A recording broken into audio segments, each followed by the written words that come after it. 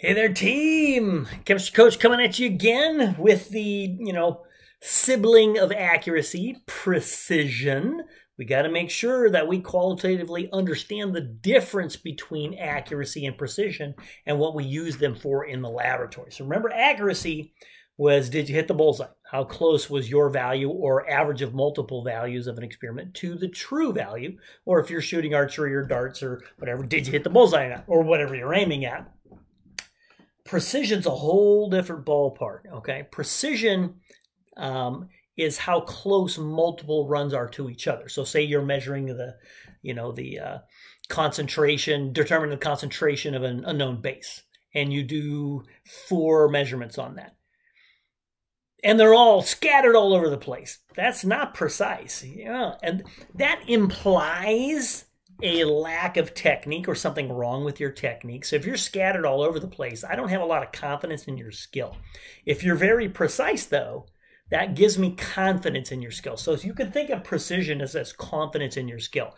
But we still have to worry about what's called systematic error. Right? So how close multiple runs are to each other is precision. Right? Repeatability, repetition, whatever words you want to use. If you're into shooting guns or archery or something, clustering, right? So you're like, if you're shooting a poop, poop, poop, can you cluster them real close to each other? If you're shooting arrows or throwing knives, are they all clustered in the same spot? That's precision. Doesn't necessarily mean they're all clustered in the bullseye. You see what I'm saying? You can be precisely inaccurate if there's some kind of systematic error. Like I said, if I'm shooting archery and the wind's blowing to my left, I may be doing everything correctly technique-wise, but my arrows are swaying slightly to the left because of the wind. So I'm consistently, you can think of consistency here as well. Repetition, repeatability, consistency. I'm consistently hitting, say, 5 inches to the left of the bullseye. But my arrows are hitting relatively close to each other. I'm like, I'm precise, but I'm not accurate. So that implies a systematic error, right? So precision doesn't always mean you're accurate. That's why I like to give you practice unknowns to see if you're not precise. We got to work on your technique. There's probably 3 or 4 flaws in your technique. Once we fix that and we get you precise, we can compare your value to an unknown value, a known unknown. And if you're consistently low, precisely low or precisely high, then we know there's some kind of systematic error going on, and we can find that and get rid of that until you can be precise and accurate. So what I'm going to be doing in lab is having you practice on a known unknown for no points, right? I'm not going to penalize you for practicing. Just like when I'm coaching, I don't penalize my athletes for practicing. I want them to come screw up. Well, I ideally don't screw up, but they're gonna. So I can help them with their technique so they do better in the game. That's no different from lab. Come, I don't care if you screw up. I can fix your technique so that you do well during the championship game, which is like the big unknown or something, right? So once we get rid of the systematic error and you can say, hey, you're precise and accurate with a known value, then we'll move on to the big unknown. We both have confidence in your skill. So precision is a measure of confidence. All right? Normally you're doing multiple runs, so our reference point is going to be the average. Since we don't care in precision at this point where we're measuring precision, we don't care if you're accurate at this point. So the true values are relevant. Our reference point is the average. So say you do four runs or 5 runs and we do the average value. I want to know how close each of those individual runs are to that average value. And the closer each one is, the smaller your cluster is, right? So if you're really precise, say you're shooting arrows or something, they're all clustered in this small circle, right? But if you're scattered and your technique's all over the place, you need a big circle to encompass all your arrows. You might be even missing the target, right? So we want to get that circle, that cluster, small as we can so all your arrows are hitting in a small spot. And if you're like Robin Hood, an arrow hits and the next arrow hits the prior arrow. That's like almost perfect precision, right? Hitting that same spot over and over. That's not going to happen in lab. You do 4 runs on like an unknown. It's very, very, very rare. I'm not ever going to say impossible, but exceedingly rare that all your runs are exactly the same out to all the non-significant digits. I've never seen that happen. Right? If I do see that happen, I'll be like, yeah, let's check. Let coach watch you do one, and I guarantee you when you do that one I'm watching, it's not going to be close to the other ones. that implies something not good. All right. So let's take a look at how we express precision while my neighbor finishes mowing their lawn. All right, 3 ways we are going to express precision. And we're going to use what's called deviation. For accuracy, we mathematically express that using error. For deviation, we're going to mathematically express that using this concept called deviation, D. And just like we had a couple types of error, we had absolute error and relative error, we're actually going to have 3 types of deviation. We're going to have absolute deviation, relative deviation, which mimics what we did with error, absolute and relative error. We'll have absolute deviation and relative deviation, relative meaning we divide by something. And then what I'm going to have you calculate most of the time is called RAD, relative average deviation from the mean. It's a mouthful of statistics right there, and we'll go through it and show you how to do it. But I want to get this concept across of precision versus accuracy. So anyway, let's call the absolute deviation just D with absolute value bar. So it's always going to be a positive value. And similar to error, with error, we took the true value minus the your run or average of your runs. Right? Well, here, we don't care about the true value. That's irrelevant. So we're going to have several different runs. So let's say, for example, we're shooting arrows or whatever, and we hit here. Let's say that's the first shot. Second shot is here, and third shot is there. Boom, boom, boom. Or maybe you do three runs on the density of an unknown. You get 3 different values with that kind of spread. Right? We could look at the difference between run A and B. I could just subtract those. That would be the deviation between A and B, right? Or I could do the deviation between A and C or C and B. So normally we're not going to do that. So it's very rare in my class we're going to look at the deviation between 2 individual runs. We're interested in the average, right? So if I average these, that would be somewhere around here. If that's our average. So let's define X bar as our average. So let's say it falls there. Now we have a reference point. So the reference point for accuracy and error is the true value. The reference point for precision and deviation is the average of multiple runs. How close are they to? And the closer they are, the tighter the circle, right? So what I can do now is I can look at this and go, well, I can look at the difference between the average and run A. So if I look at that, that's the deviation of run A. And if I do this one, I can look at the difference between run B and the average. That's the deviation of run B from the average. I can do the same thing with C, correct? So I can look at this and go, well, how far is run C from the average? So that's the deviation of C. So the number of runs you have, if you had 8 runs of an experiment, you'd have 8 deviations from the mean.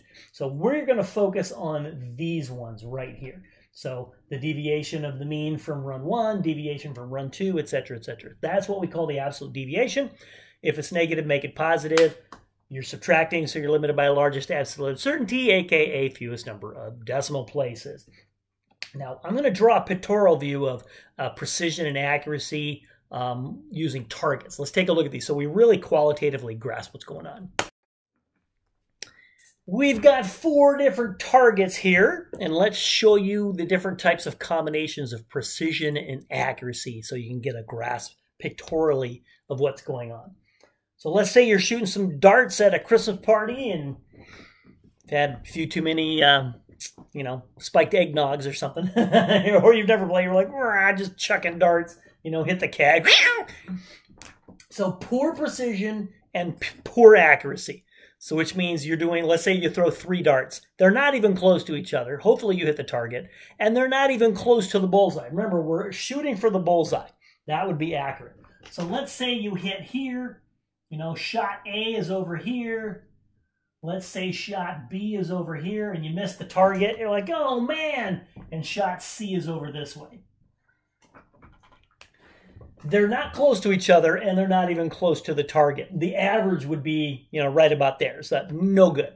So poor precision, they're not clustered together, and poor accuracy.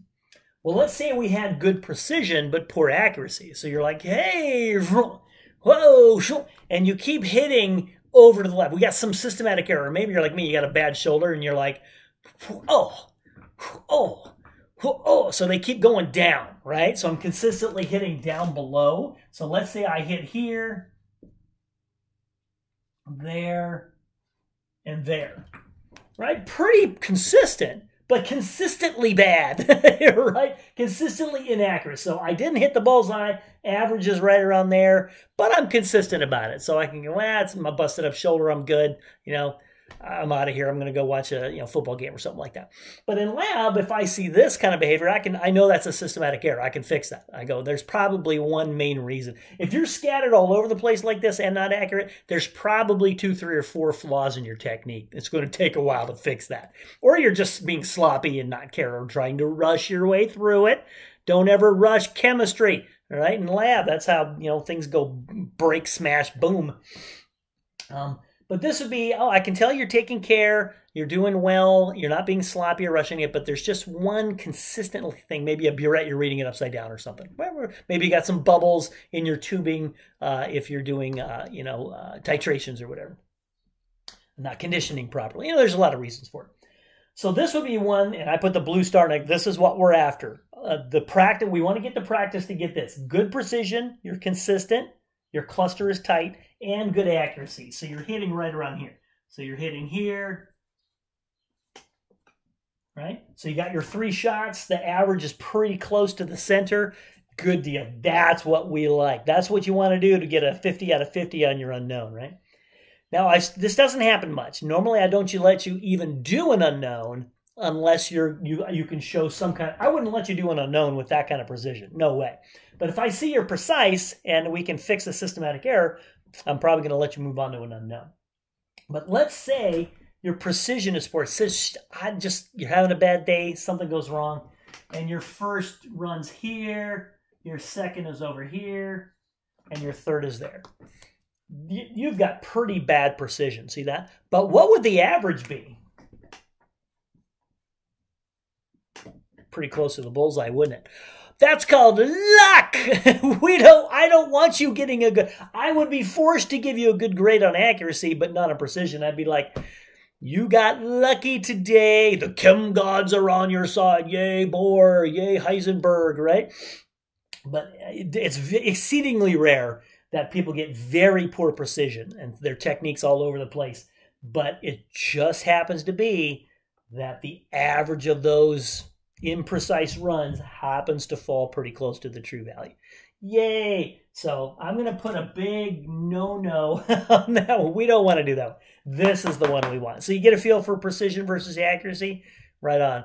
Let me show you the other 2 ways to express precision via deviation. We did absolute deviation. Let's look at relative deviation next. In literally the exact same fashion as we did absolute and relative error, right, for accuracy, we have absolute and relative deviation for precision.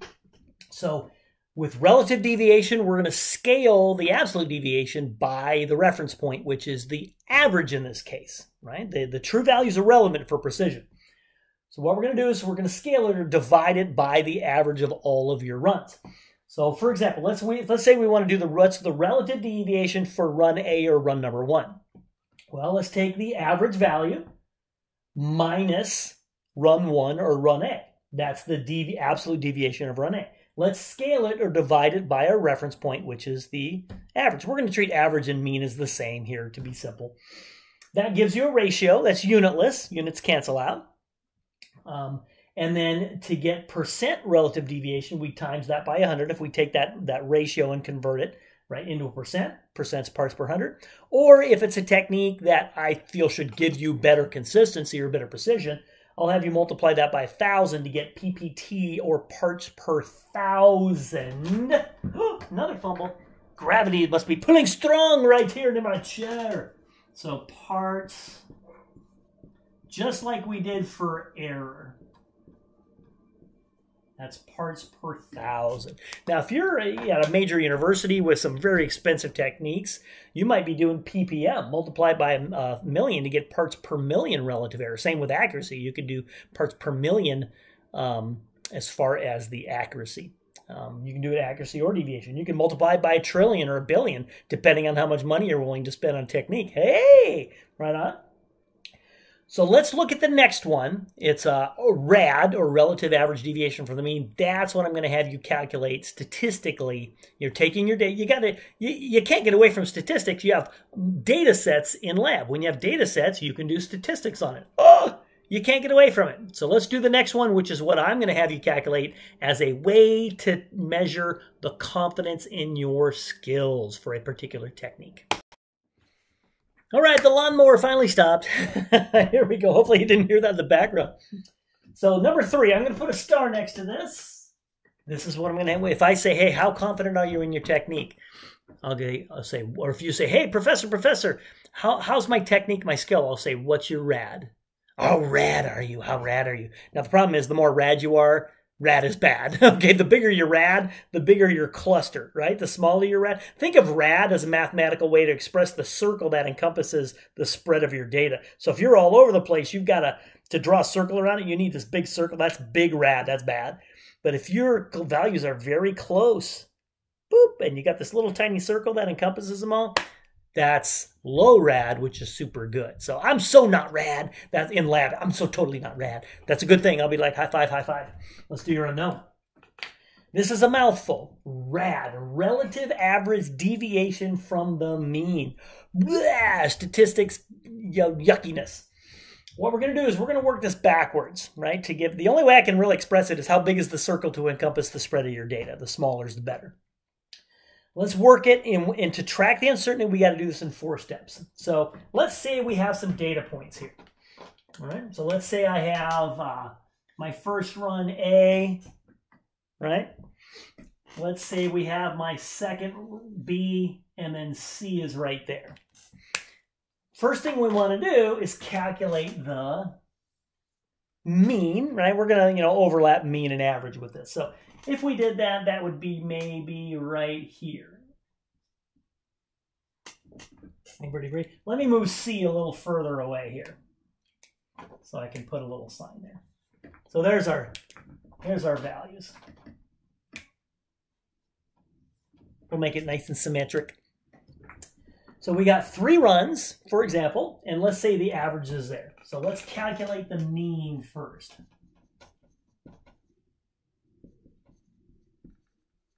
The mean of all runs. Let's call that X bar. We good? We good? So just take A plus B plus C, divide by 3, you're good to go. If you had 5 runs, add them together, divide by 5. No big deal. Now let's look at step 2. Work it backwards. Can we calculate the deviation of each run from the mean? Yeah. So we're going to calculate the absolute deviation of each run from the mean. It's all statistics, ain't even chemistry. This is just statistics. Okay, and that's just remember your equation. Let's use this. So that's just, so we have like deviation of A is X bar minus A, etc., etc., etc. So we can do that here. And we showed this picture before. So this would be the deviation of A, the deviation of B, and the deviation of C. Right? Subtract those, subtract those. So if you had 5 runs, you'd have 5 values. Each run. Boop, that's the longest step right there. All right, let's look at step 3. What's next? Can you average those deviations? So if I had 3 deviations, could I add them all together and divide by 3? Heck yeah, right? So we're going to average all deviations.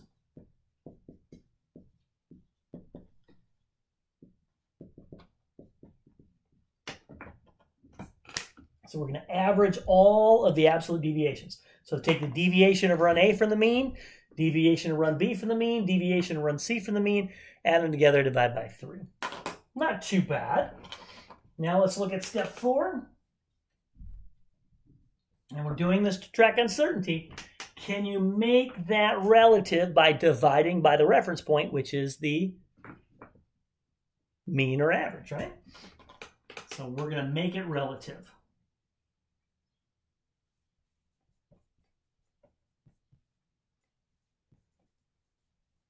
Now, let's just do the step there. So let's make it relative. So we're going to divide by the mean. So if I did an equation for this, let's squish this down here. So rad, this is going to be fun. You ready for all these bars here? We're taking the average deviation from the mean. You ready? So here's the deviations. There's your average deviation. We're going to average all the deviations from the mean, right? So that bar over it. And then we're going to divide, make it relative, by the mean. Well, that just looks like a bowl of Cheerios, doesn't it?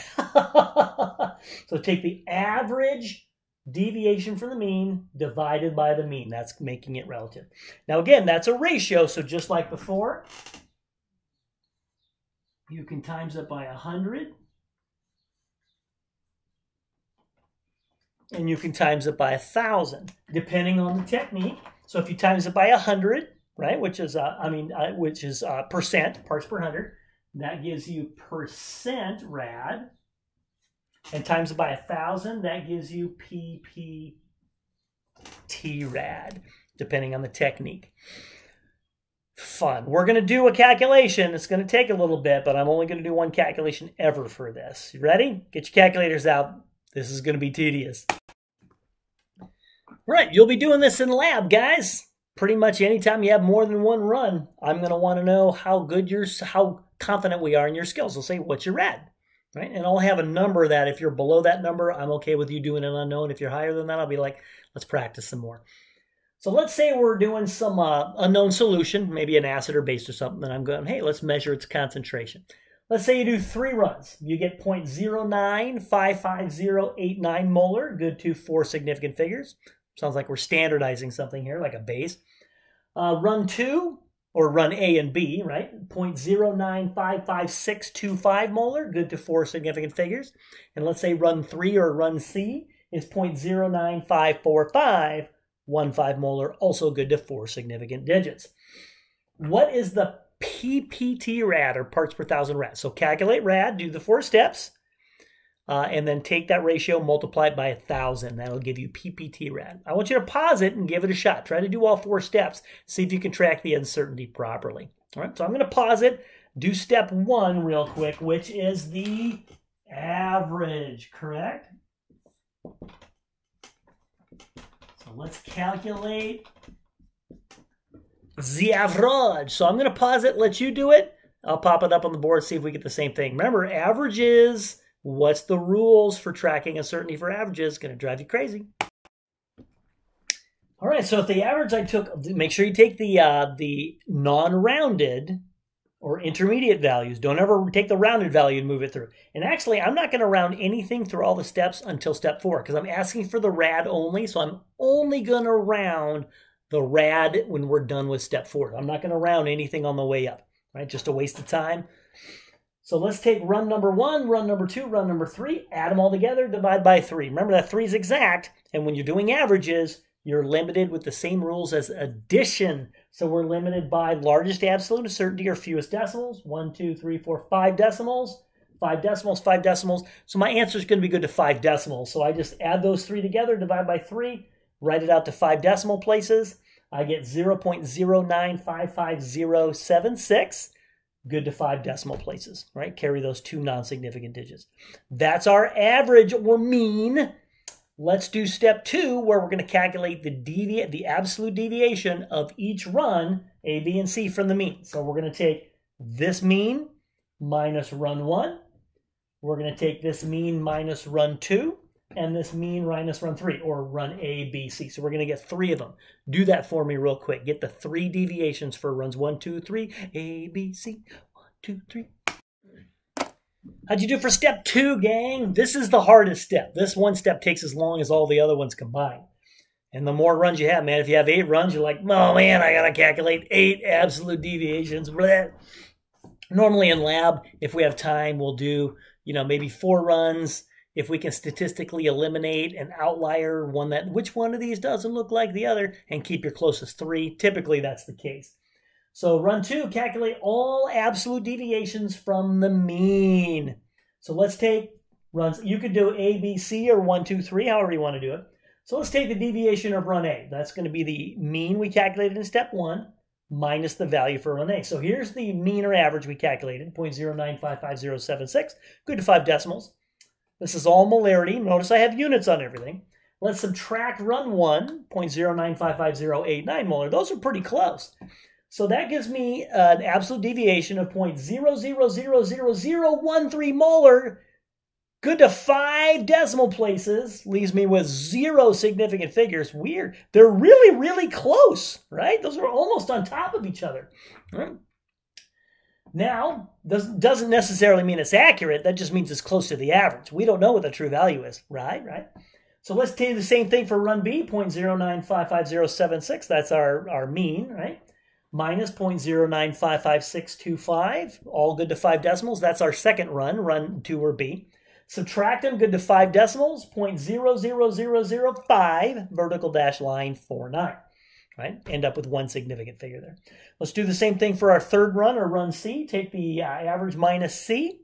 So 0.0955076, that was the average we calculated in step 1, minus 0.094954515 molar, good to 5 decimals. Leaves me 0.0000561 molar, good to 5 decimals. Do you love statistics yet? Get used to it, friends. Now step C is pretty easy. Can you average these? The average, remember, we're doing the relative average deviation from the mean. Here's your 3 deviations from the mean. We've got this one, and that one. Can you add those 3 together and divide by 3? Of course you can. Do that in step 3 while I erase this board. Did you get the mess I got? So we're going to calculate the average deviation from the mean. So we've got 3 deviations from the mean, right? Deviation of run A from the mean, deviation of run B from the mean, and deviation of run C from the mean. Let's add those together and divide by 3. So take the answers from step 2. There's the deviation of A, deviation of B, deviation of C. Add them all together, divide by 3. That 3 is exact, so we're limited by the addition part in the numerator. So says statistics people. So 5 decimals, 5 decimals, 5 decimals. I'm limited to 5 decimal places in my answer. I get 0.0000374 molar, good to 5 decimal places, leaves me with 1 significant figure. Now, does that make sense? Well, yeah. Remember, your average or mean has to be lower than your biggest value going in and bigger than your lowest value. You should always check that. If that was less than the deviation of run A or greater than the deviation of run C, that wouldn't make any sense. You might have forgot to run by 3.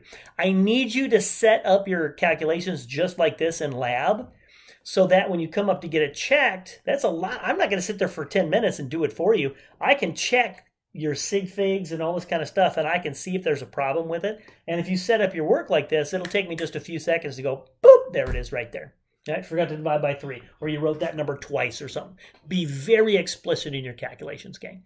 Let's do step 4. Let's take the average deviation from the mean. Step 4, make it relative. Can you take that and divide it by our reference point, which is the mean? Relative average deviation from the mean. Times it by 1,000. You got it, guys. We're almost done. All right, we're at the finish line, gang. Sprint to the end. You can do it. Let's divide that step 3 by the mean. So let's take the average deviation from the mean we did in step 3, divided by the mean from step 1, times 1,000.